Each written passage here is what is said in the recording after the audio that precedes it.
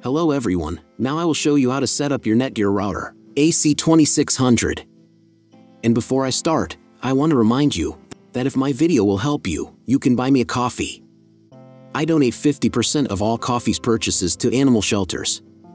Details can be found in the description below. So, the first step is to power on the router. Connect one end of the power adapter to a wall socket and the other end to the router.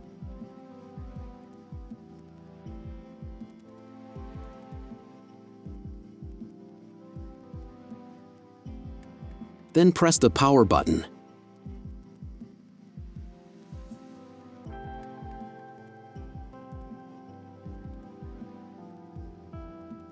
Once it's on, an indicator will light up. It may take a few minutes for it to completely turn on. Now, connect a cable from your broadband provider or from your modem to a special internet port. This port is often called internet and is usually a different color. Each cable should be inserted until it clicks into place. Now, you need to reset the router to the factory settings. Press and hold the reset button on the router for 10 seconds until the indicator lights on the router begin to flash. Sometimes, the button is located inside the router casing to avoid accidental pressing. In this case, use a thin object to press on it.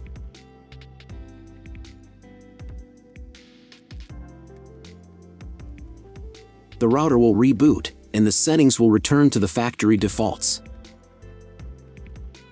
Plug one end of the Ethernet cable provided with the router into a LAN port.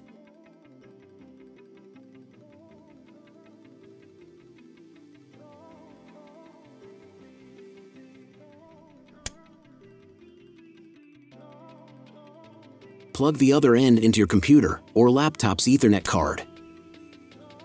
Please wait a few minutes for connection. Great, the router is now connected to your computer. Now, you will need to set it up. But before we begin, I will demonstrate an alternative way to connect the router if you don't have an Ethernet cable or your computer doesn't have an Ethernet port. Just connect the router to the power adapter and the cable from your internet provider.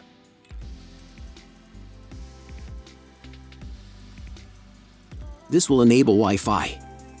If the router is new and has never been configured, the Wi-Fi network will be named as your router. Your router has a unique Wi-Fi network name and password that is printed on a label. Connect to it. Great, you've connected to the router. Now let's start setting it up. First, open your browser and go to the URL you see on screen. Use the address bar instead of the search bar. At the beginning, click here.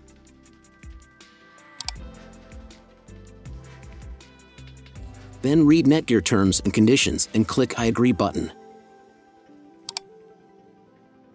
Now you must select No.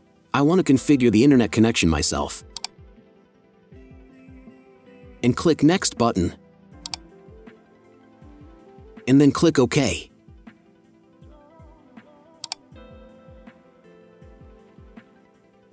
If your router settings do not look like mine, it means that your router has a different firmware. I made a video for each kind of firmware. You can find all the links in the description down below. The first thing you need to do is set up a new password. The password for the administrator is used for logging into the web interface of your router. Pay attention to the password requirements. Type new password in the first field and duplicate password in the second field.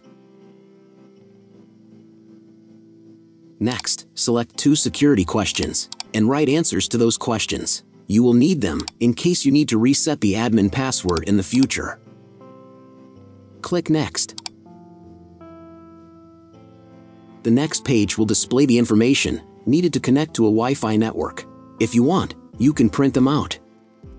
Click Next button. If you haven't updated your router in a while, the next page might automatically start updating the firmware. If a newer version is available, I recommend updating the firmware. It will take about 3 minutes for firmware update. Please, do not turn off the power or press reset button. If the new firmware is not available, just click OK. After updating the firmware, you may be redirected to the Netgear website, where you can register your router. If you want it, you can do it. I won't do that, so I'll just close this window. Log into the router's web interface again if you were logged out of it. Enter the standard username, admin, and password that you created a few minutes ago. Press Sign In button. In the upper right corner, you can change the language of the router's web interface. To get the internet, go to Advanced.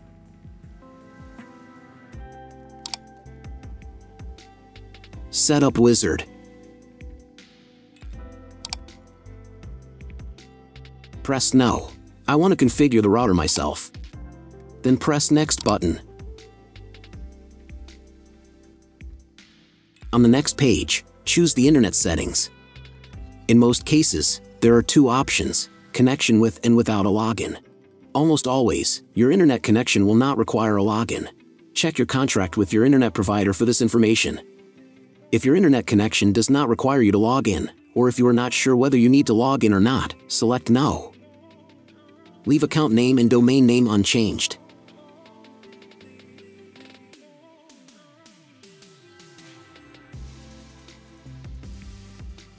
Then in Internet IP address section, choose Get Dynamically from ISP.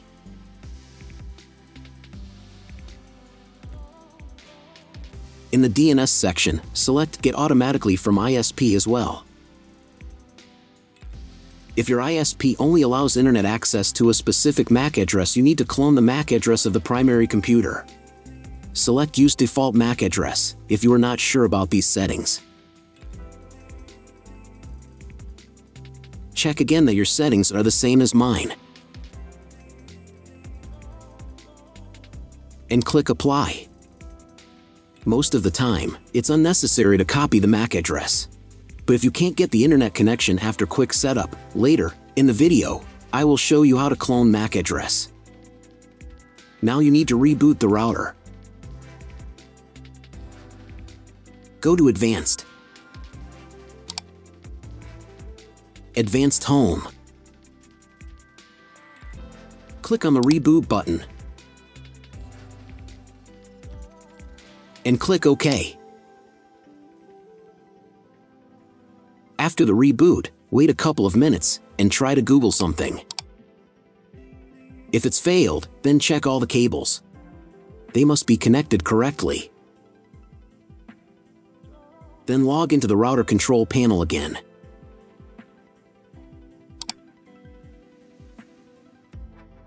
Go to Basic, Internet, and choose Use Computer MAC Address.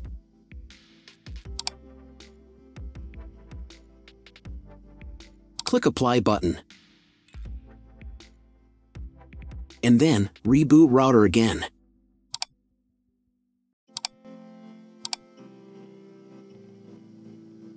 Check your internet connection after a few minutes. That's all. If my video was useful, please support my work. You can buy me a coffee. I donate 50% of all coffee's purchases to animal shelters. Details can be found in the description below.